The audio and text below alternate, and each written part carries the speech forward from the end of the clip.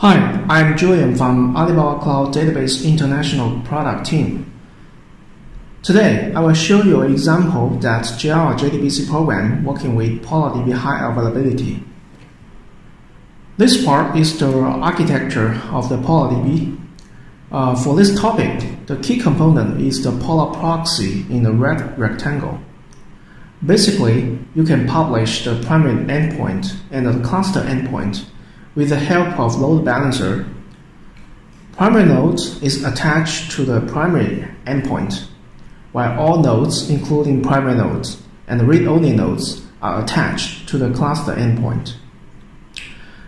JDBC program can connect to either primary endpoint or cluster endpoint with different business requirements. In this demo, I will show the HA high availability feature of the PolarDB. Here, I use the PolarDB MySQL version 5.6. Other versions like PostgreSQL or Oracle has the similar logic. I have prepared a cluster in Indonesia, Jakarta region. In the connection information section of the overview page on Web Console, primary endpoint and the cluster endpoint are listed here if you have already created. The primary endpoint is the access URL provided by the primary node. When a failover occurs, this endpoint is automatically switched to the new primary node to ensure the high availability, during which there will be a short disconnection up to 30 seconds. While the cluster endpoint is recommended to use within your application to access PolarDB, which integrates all nodes to provide a unified endpoint that supports features including high availability, read-write splitting, and automatic load balancing. In this demo, we will use the public-facing endpoint to access the demo cluster, which has a primary node and two read-only nodes. All of them have the same specifications.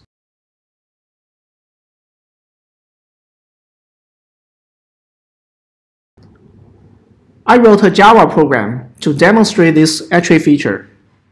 The basic logic here is to connect and query the target PolarDB cluster via primary or cluster endpoints in a while loop.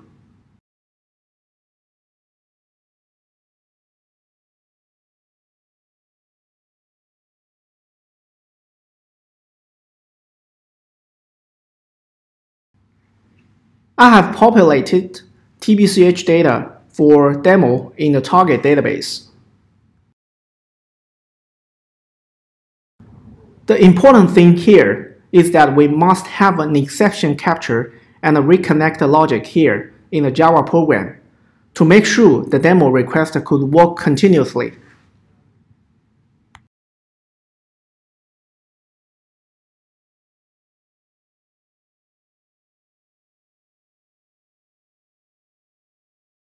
First, I use the primary endpoint to access the target database.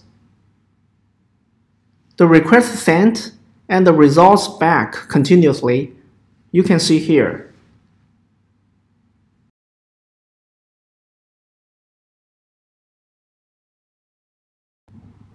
Back to the Web Console, click Switch Primary Node button to simulate the primary node failover.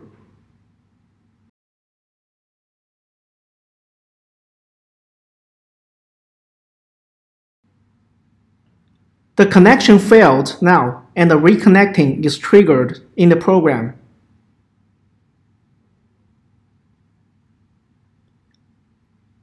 About 10 seconds around, reconnecting successfully after the primary node failover finished at the backend.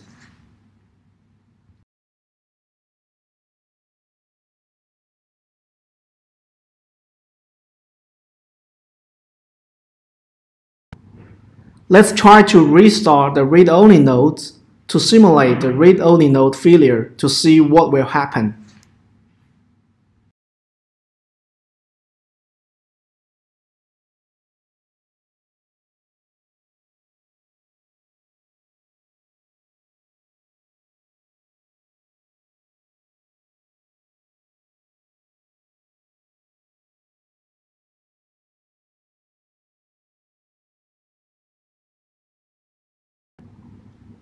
Okay, nothing happened as expected. Since the primary endpoint only accessed the primary node, the read-only node's failure were not affected.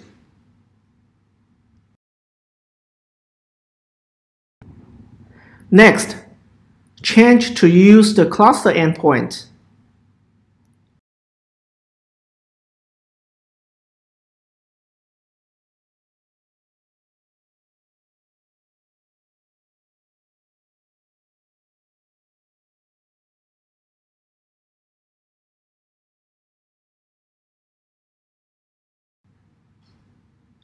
And run the program again.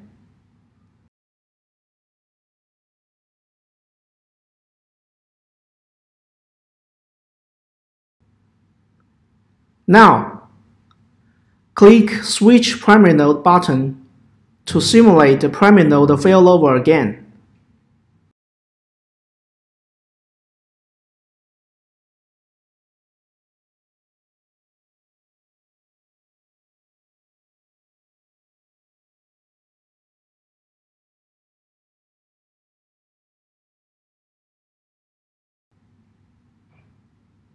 The connection failed now, and the reconnecting is triggered as well.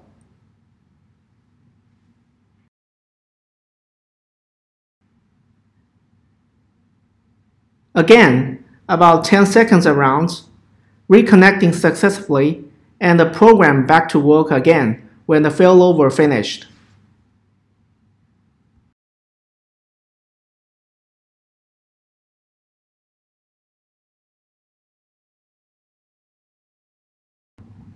Then, let's try to restart the read-only node to simulate the read-only node failover.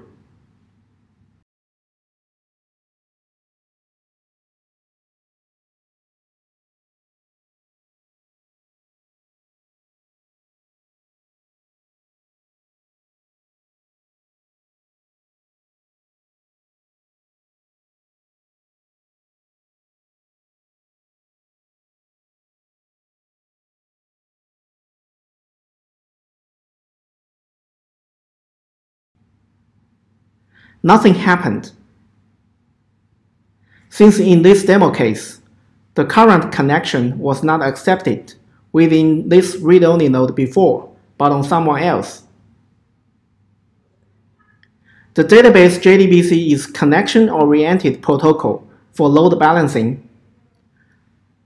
Within this demo, the reconnection action was triggered or not depends on the nodes where the connection was accepted before.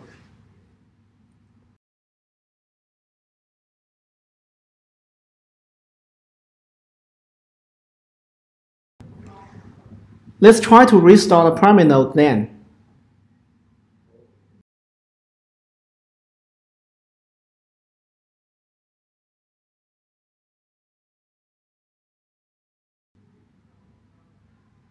The connection failed now, and the reconnecting is triggered.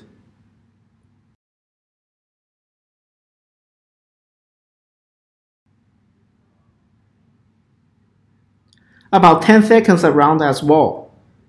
Reconnecting successfully after the primary node failover finished at the backend.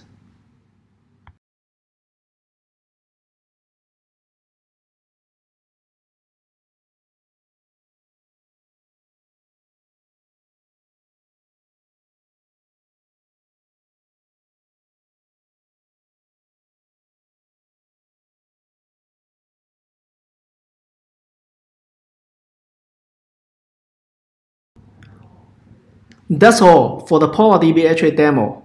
Thanks for watching. Please feel free to submit the tickets and contact with us if you have any question.